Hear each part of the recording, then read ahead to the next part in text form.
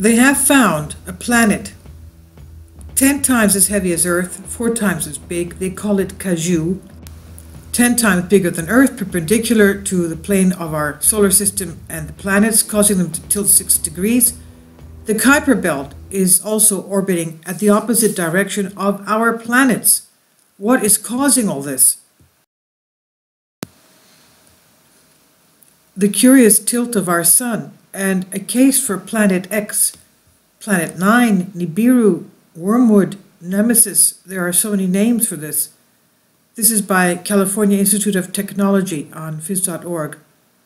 Our sun has a curious tilt and is traced to an undiscovered planet. Planet 9, the undiscovered planet at the edge of our solar system, predicted by the work of Caltech's Konstantin Batygin and Mike Brown in January 2016, appears to be responsible for the unusual tilt of our sun. This is according to a new study.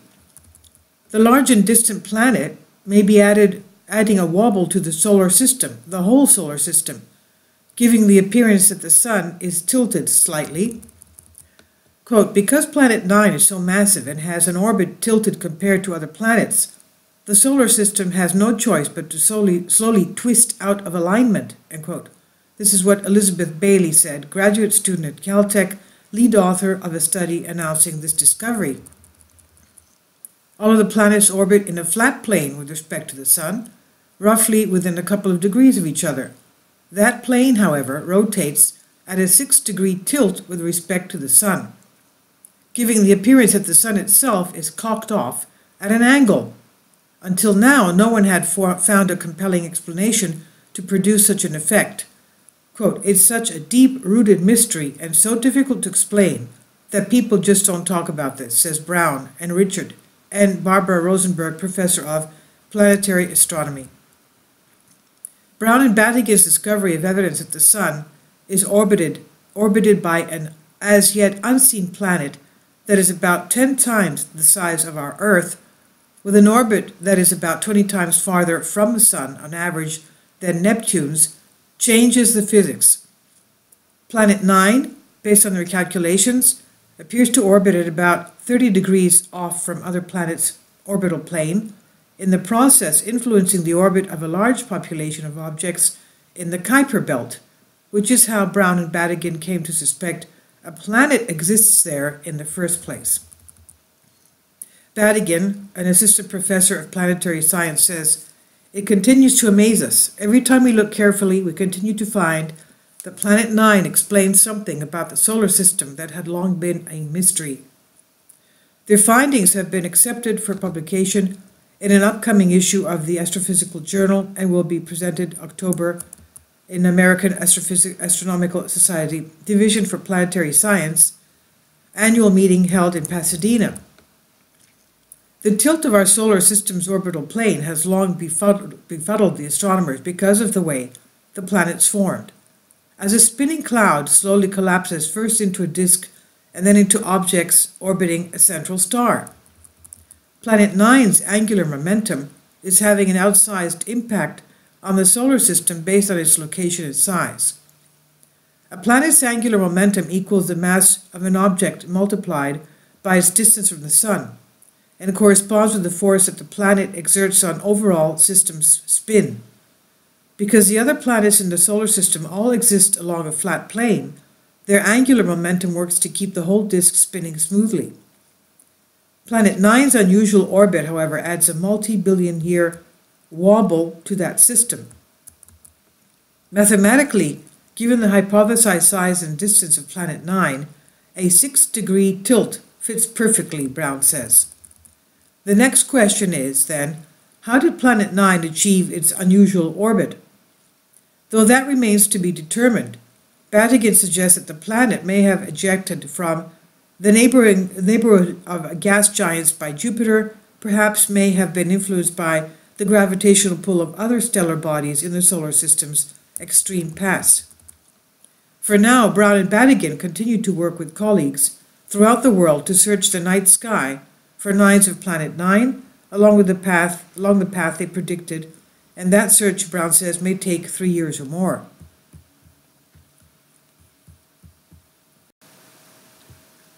and the new evidence for the existence of Planet 9 on phys.org Bob Eureka, relating to the abstract from Caltech. The abstract says we report the discovery and dynamic analysis of 215 BP 519, an extreme trans-Neptunian object detected by the Dark Energy Survey and a heliocentric distance of 55 AU and absolute magnitude HR 4.3. The current orbit determined from a 1,110-day observational arc has semi-major axis for about 450 AU, eccentricity at 0.92, inclination of 54 degrees. With these orbital elements, 215 BP 519 is the most extreme trans-Neptunian object TNO discovered to date, as quantified by the reduced Golet action, which is a conserved quantity at fixed semi-major axis for axisymmetric perturbations. We discussed the orbital stability and evolution of this object in the context of the known solar system and find that 215 BP 519 displays rich dynamical behavior, including rapid diffusion and semi-major axis and more constrained variations in eccentricity and inclination. We also consider the long-term orbital stability and evolutionary behavior within the context of the Planet 9 hypothesis and find that BP 519 adds to the circumstantial evidence for the existence of this proposed new member of the solar system, as it would represent the first member of the population of high I, omega, shepherded trans-Neptunian objects. So here they say, it adds to the circumstantial evidence for the existence of a new member of our solar system, proposed to be Planet 9, Planet X, Nibiru, Wormwood, Nemesis, whatever name they want to call it as. They've discovered this trans-Neptunian object with perturbation and an arc and eccentricity.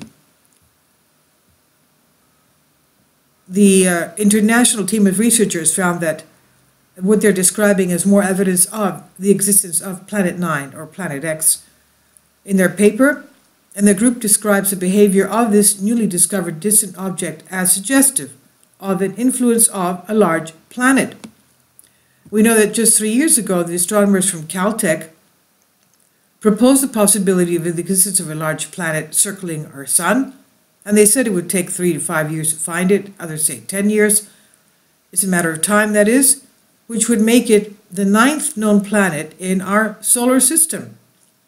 The researchers made their prediction based on the observation of the icy objects existing at the edge of our solar system.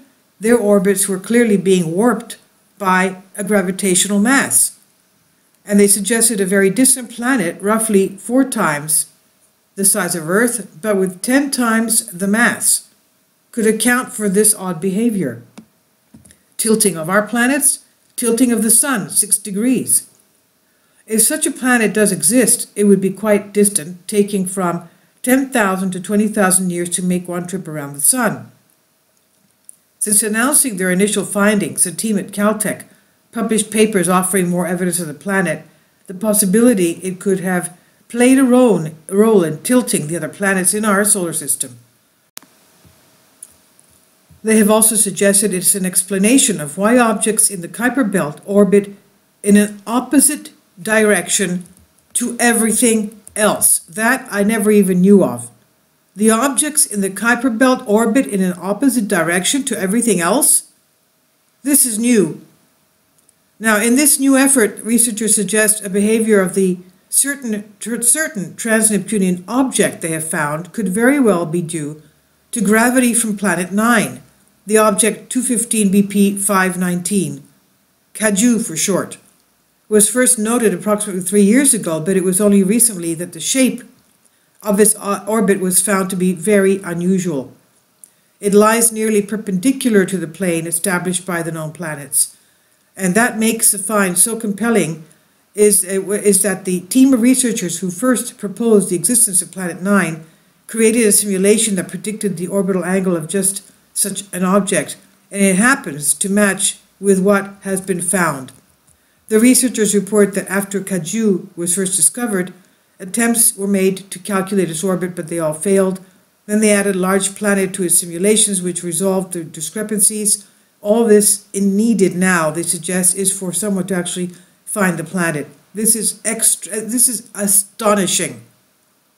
They found this, they called it CAJU, perpendicular to the planets, the orbits of our planets, and also that the Kuiper belt is orbiting the opposite direction of our planets. Astonishing.